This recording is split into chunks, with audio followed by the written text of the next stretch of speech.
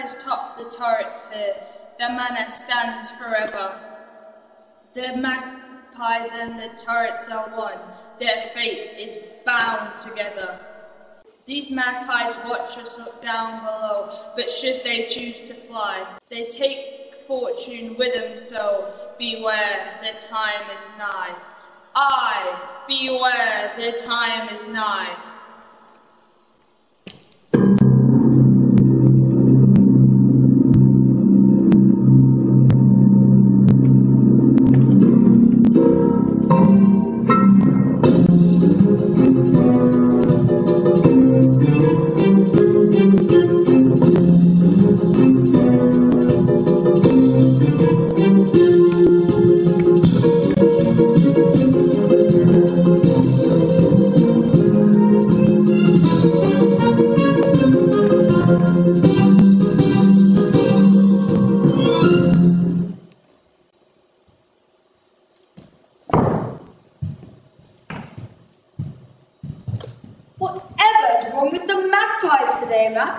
Maybe they think you're not the rightful heir to Magpie Manor, my lord. How dare you! The manor is rightfully mine. Have you forgotten about your cousin Percy, your uncle's long-lost son and heir? But Percy was disgraced during the war. 1917, wasn't it? He was then declared missing, presumed dead. He had never been heard of since. It broke his father's heart. And anyway, what do magpies know about the laws of inheritance? Never, ever mock the magpies, my lord. Learn to respect them like your old uncle did. Respect them? They're birds. What utter nonsense. It's the 1920s, you know, not the Middle Ages. Steady or not, Bean. Remember the legend. Aye, my lady, remember the legend. If the magpies leave the manor is doomed.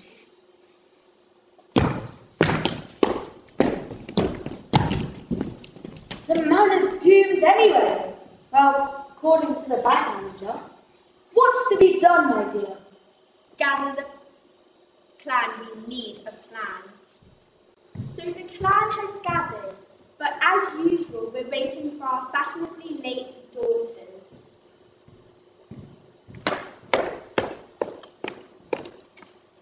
Morning, everyone! Oh, don't you look gloomy? You look as though someone's pinched the family silver. Cheer up. Look at all this lovely space. Let's dance. Good idea!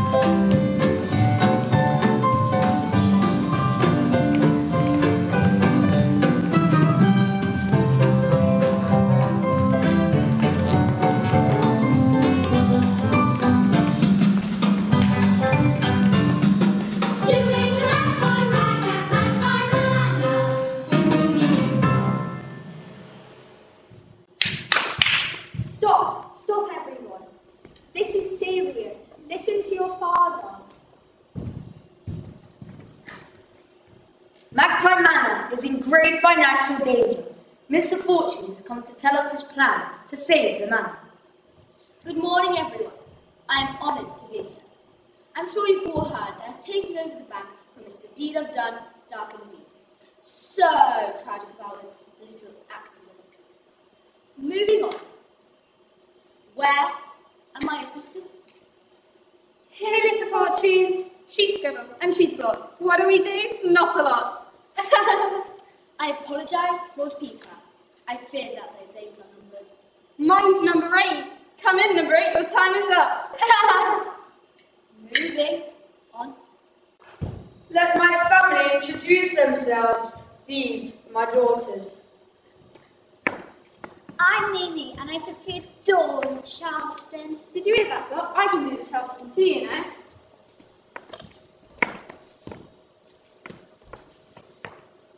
I'm Fifi, the flapper girl. What are they saying? What's going on? Who's that? That's our grandma. She's stuck in the last century. She's pretty old, she's pretty deaf, and pretty dotty. No, Mama. Mr. Fortune has come to help us. Help us? Do I know you? Have you come to take some of these girls off us? If you're not looking to marry for money, though, you're in the wrong place. No, Mama. I think you've got the wrong end of the stick. No, I don't. I always hold it this way. Anyway, where's my daughter Lettice? In the sandwiches. It'll be cucumber all the way now. Remember your manners at the manor, Dot? Lift the finger up, lift the cup, take a step. Here I am, Mamma. Good morning, Mr. Fortune. And these are my 2 daughters. As you can see, we're a tad short of sons and heirs. My name is Hyacinth, Mr. Fortune, but you can call me Hyde. Hi. And my name is Lovelia, but you can call me Lo. Hello, Lo. Give the vote to all women, we say. Can I count on your support for women's rights, Mr. Fortune? This is neither the time nor the place for this nonsense. Really, Mother? All women have the right to be heard. I bet you'd let us have an opinion if we were your sons. Calm down, get off your high horse there. Yeah, I'll put down from our horse block. I can't, she's too high. That one's lady's work, sort them out. I'll fetch Miss Esau, that'll sort them out. Come on, honey, we're late as it is. Mind you don't trip over your dress. It's Cousin Rupert. Who's he talking to? Young Rupert, with his woman. It's Honey Divine, the movie star. Hello, everyone. This is Honey Divine, the movie star. We know. Well, I'm frightfully happy. I've planned this special moment to share with you all. Honey, will you marry me? Oh, Ruby, of course I'll marry you. Why, hello, everybody. Who'd have thought it? Little old me marrying into the English aristocracy. Living in a castle with a moat and all. Lady Honey has a certain ring to it, don't you think? Well, Miss Divine, don't get too excited. Cousin Rupert is Lady Beaker's cousin, not Lord Beaker's cousin. Which means Cousin Rupert will never be a lord, so forget your title. Oh my! No title? Oh, how disappointing! Well, it seems to me that young Rupert is elevating his position somewhat. Well, I never said. Enough! Although we are delighted to meet you, Mr. Divine, we need to get on with the task in hand. How are we going to save Magpie Manor from rack and ruin? Oh my! Rack and ruin and no title? How disappointing! So this is the situation. After standing here since the 15th century, Wow, is he that old? The name ain't, but he's certainly in rack and ruin. Magpie Manor is in danger of falling down. Urgent matters must be taken to raise money. We need about £30,000. The reigning family asset, namely the Pika solid silver pitcher with the Magpie picture, must be sold. Not the Pika solid silver pitcher with the Magpie picture. What's the picture? Jumpy banana. Scribble on blot here will read the plan for action. Action 1. Arrange for a grand auction ball here at Magpie Manor. Action 2. Draw up a list of wealthy guests. Action 3. Auction off the old truck, The Pika solid silver picture with the Magpie picture. Which I'm glad to say is worth £30,000. That's handy. Action 4.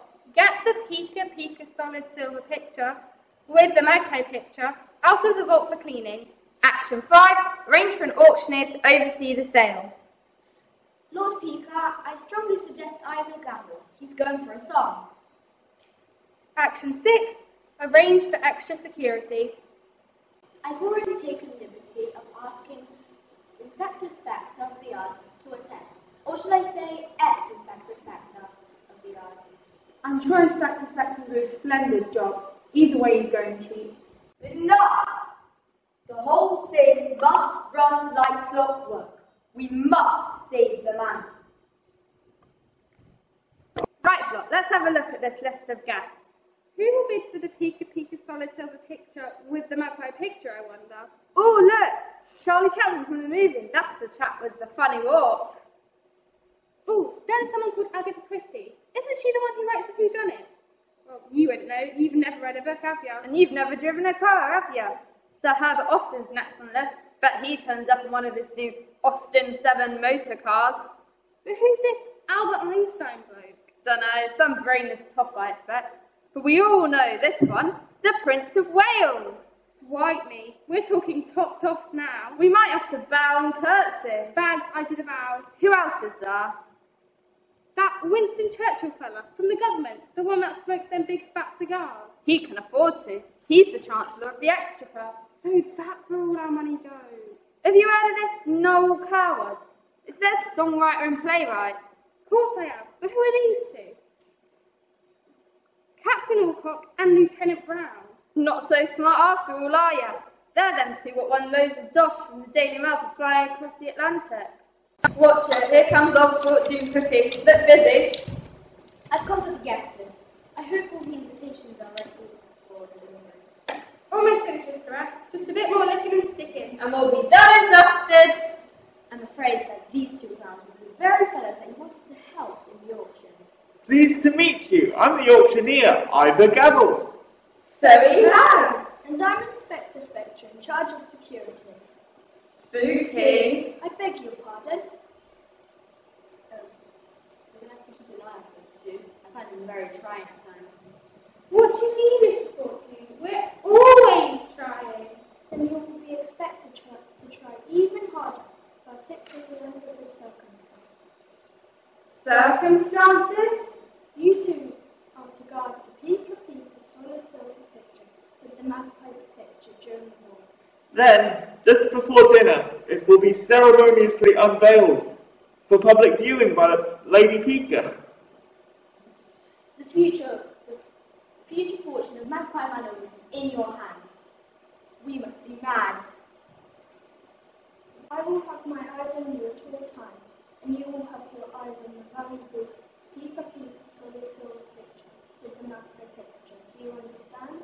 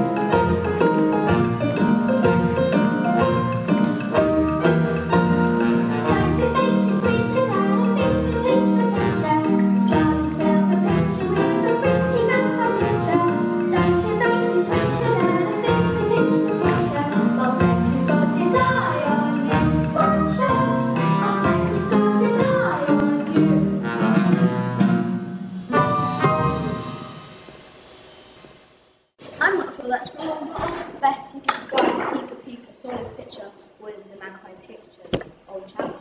What do you think? Well, it's not a difficult job if they concentrate. It was ex-Inspector Spectre's idea, and he's the expert.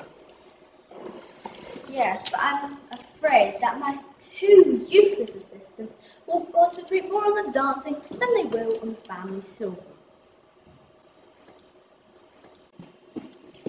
Do we have to put Cousin Rupert next to that divine woman at dinner tonight? He's making such a fool of himself over her. She clearly thinks she's marrying to the aristocracy. Cousin Rupert will do anything to impress her, you know. Be warned, Ma. He asked me if I thought you might loan him a few thousand. Some hope, with the way the stock market's going, it will be me asking him for money.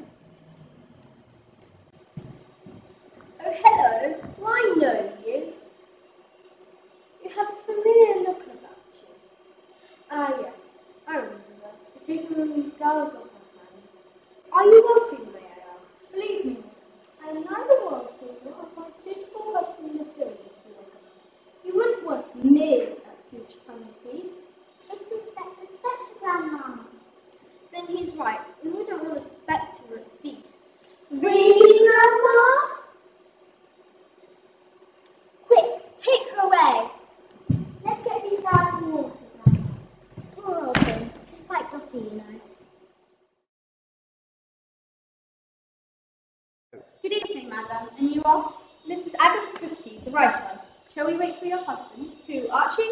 No, he's not coming. It's just me. I'm doing research for my latest whodunit. It's set in a castle just like this. Miss Archibald Christie. Hello, everyone. How nice to be here. Do call me Agatha. The music's starting. It's the Charleston.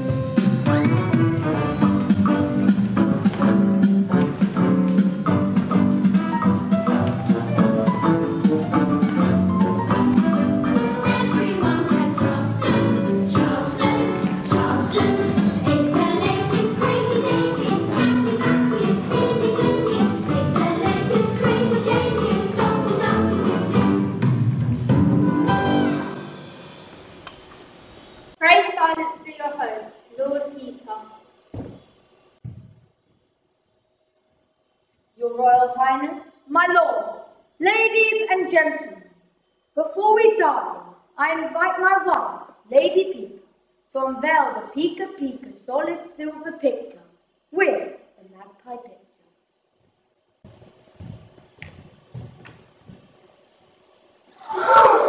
It's gone! Stand still, everyone. Everyone must stay exactly where they are. No one must move. Mr. Butchers, go and fetch your stuff immediately. I must start my investigation.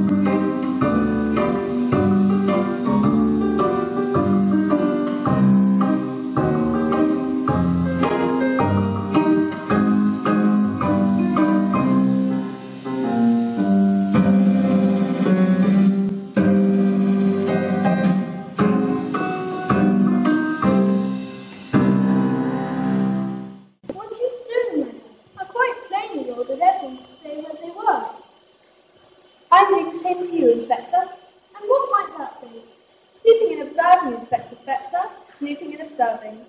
By the way, I just love that tie you're wearing. Quite the latest fashion. Thank you. I always wear this pattern. I get them specially made. Chinese silk, you know. You see, Inspector Spectre, you're not as fierce as you seem. Your bark is much worse than your bite. Don't underestimate me, my dear lady. Now I'd best start my Questioning. Please listen to the results of my preliminary investigations. Point 1. The Pika Pika solid silver picture of the Magpie picture was last seen in this room at 4 o'clock, or was placed here beneath the velvet cover. Point 2. Scribbler block began guarding the picture at 4:15 p.m. This leaves 15 minutes unaccounted for. I will now ask each of you where you were at this time. Well, those of us who were guests didn't arrive until 6 o'clock, so that counts us out. Please refrain from interruption, madam. I will now ask each of you to step forward and turn with your alibi. Scribble, lots, take notes. Are you ready? Begin. We'll go first, though, Block. Ready, girls? We were on the lawn, dancing up a storm. I was at the tables, checking seating labels. I was on my own, applying for a loan. We were in the town, pinning posters all around. I was on the bed, painting my toenails red. I was on the gravel, talking to Ivor Gavel. That can't be right, you see. I was taking tea. Lord Pika, you are next. You surely don't suspect. We were doing our best to get ready for the guests. And last but not least, Inspector, tell me where you were. How dare you, madam? But since you asked, I was out the back talking to my friend Matt. But we only had a word. Then I went to check the birds. What have we here? Basil Budd has been in the boat cleaning up the moat when he fished up these old sacks. That one looks very old, and that one was quite interesting, actually. That old sack's made of leather, I'd say. And look, it has the family crest with magpies on it. But this one looks like Bernie Black's coal sacks. I hate to say, but I'm taking it all to the inspector. Well, since I am helping the inspector with his inquiries, I'll take those, and you can go and have a well-deserved cup of tea. Very well, ma'am. Who's on it then, Inspector? That Agatha Christie lady's on the case too. You should compare notes with her. She always gets a man when she writes her book. She's nothing more than a middling old lady. I intend to silence her in a moment. Call everyone back, I have further questions to ask. Righty-ho, Inspector. Everybody back! I have an important announcement to make. My investigation is nearly done. Inspector, just the man. Madame, for the last time, I forbid you to speak. Forbid me? Well, I think my words will soon be silencing you, Inspector, or should I say, Percy Peaker? Percy Peaker? Our Percy Peaker? Our long-lost cousin Percy Peaker? Percy, who was disgraced in 1917. I knew he looked familiar. You know, it's amazing what a touch of hair dye and a dose of arrogance will do. We should try it, Block. We might get a promotion. Are you all going to listen to this woman? She's a writer of fiction. All she wants to do is get ideas for her next novel. Yes, we will listen. Scribble and Block, stand very close to this spectre at the board. We don't want him escaping arrest. Oh dear, it's all very confusing. Please explain, Miss Christie. Well, this man truly is your long-lost relative, and heir to Magpie Manor. When he was found guilty of spying in 1917, before he could be punished, he conveniently disappeared, and I imagine he has been sheltered by agencies abroad ever since. I knew there was something fishy about him. You didn't say he was fishy. You said he was going cheap. Enough! How do you know this, Miss Christie? Well, when he wasn't looking, I switched notebooks with him. I think you'll find there's a lot of interesting reading in yours, Inspector. Excuse me, ma'am, but that's one of Bernie Black's coal sacks you've got there. He said he was one short after the delivery. Well, you see, it is. Basil Budd found it after he was cleaning out the moat. I think our so-called inspector knows that inside we will find the missing Pika Pika solid silver pitcher with the Magpie picture. And how do you know that? Old. Elementary, my dear Spectre. You see, it is fastened with one of your trademark silk ties. May I look? Of course.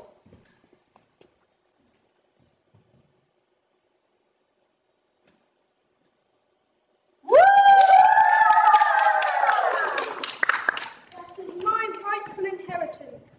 You gave up your right to anything when you were found spying. You won't be needing your inheritance when you're growing, you old thief. You absolute bounder. Scotland Yard are on their way, my lord. That leather sack looks remarkably old. It must have been in the moat for a very long time. It also looks very heavy and as if it could have come from a medieval sword. It must be worth a fortune. Lord Pika, I think your money troubles are finally over. Indeed, my lord. This means that the Pika Pika solid silver pitcher with the Magpie pitcher can remain in the family. This treasure hoard can pay all of the repairs that you need. This must be the Pika Pika treasure trove. Your uncle's been looking for it forever. God rest his soul. It's been lost for generations. Well, all's well that ends well. Thank you, everyone, and especially you, Mrs. Christie. I shall read your novels now. And thank you too, Mr. Fortune.